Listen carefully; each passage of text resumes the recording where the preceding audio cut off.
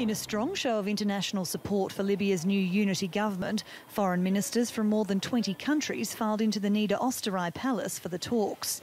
Chaired by Italy and the US, delegates considered a request from Libya to arm it in its fight against Daesh.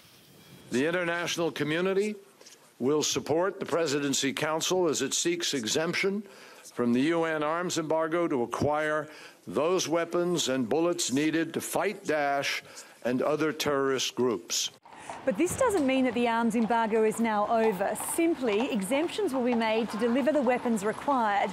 And the delegates who met here in the palace behind me don't believe these arms will end up in the wrong hands. Simply, they'll be given to troops loyal to the unity government. The leader of the unity government was also in Vienna for meetings ahead of the talks. We are not talking about international intervention. We are talking about international assistance in training and equipping our troops.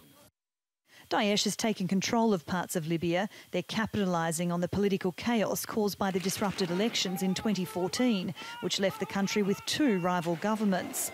But now the international community is urging all factions to unite behind the new UN-appointed government for the sake of stability. With stabilisation, we can fight terrorism, we can assure development to a country with rich potentialities, but with a strong humanitarian crisis now. We can tackle the migration issue. We can develop the resources of Libya. And with Libya so geographically close to Europe, the foreign ministers know it's not just the security of Libya that's relying on these talks. Sarah Morice, TRT World, Vienna.